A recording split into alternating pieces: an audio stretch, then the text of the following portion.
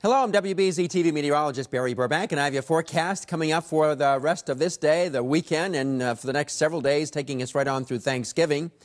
So it looks like we've had a pretty cold November so far after we had the first few days, or pretty much on the very warm side, sort of lasting over from a very warm October. Look at all the consecutive blue squares we've had in here indicating below average days.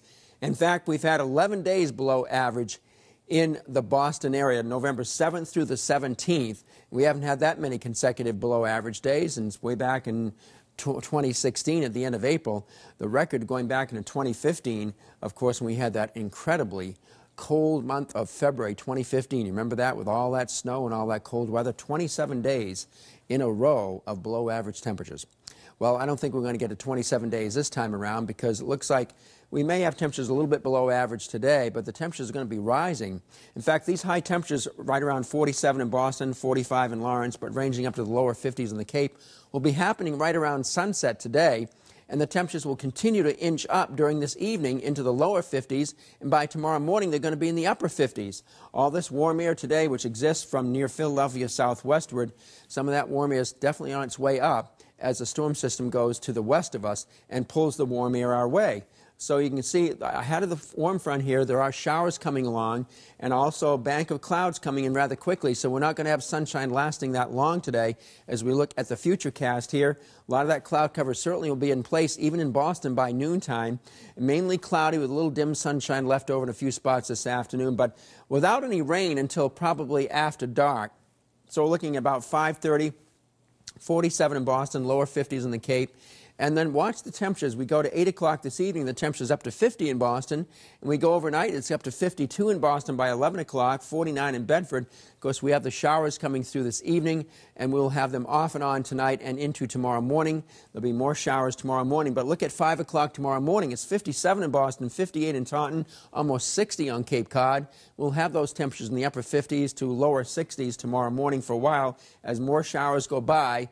And then we'll have this passage of the cold front happening, right around 11 to 12 o'clock tomorrow morning, and then it's going to cool off after that. So we'll see temperatures tomorrow afternoon falling into the 40s as the sun comes out, and some leftover snow showers occur in the northern mountains where it'll be quite a bit colder up there. So we have a wind advisory up because that strong storm to the west will be intensifying, and the wind here will be increasing as well. With the strongest wind on the south coast, Cape Cod and the islands, that wind advisory has been issued by the National Weather Service starting today at 10 o'clock this evening and lasting through 5 o'clock tomorrow. That doesn't mean it isn't going to be windy elsewhere. It just means the strongest winds will be down here with some gusts of 50 miles an hour. So if you're going to be traveling for the holiday, getting ready for Thanksgiving on Thursday, this is how it looks across the nation on Monday, with some showery weather, snows and rains in the Pacific Northwest, of course snow in the higher elevations. The rest of the nation looking pretty good with areas of clouds. It'll be another shot of cold air into the northeast on Monday. And then on Tuesday, we start to warm up ahead of this next system. There won't be too much going on in the country until we get into the Pacific Northwest on Tuesday. There'll be some heavier rain there. There'll be some showers on the Gulf Coast and scattered showers and storms in parts of Florida. On Wednesday, which is a big travel day, it looks like it'll be pretty good for traveling across the country. Again, some windy, showery weather in the Pacific Northwest, but most of the rest of the nation governed by high pressure, so that's good news.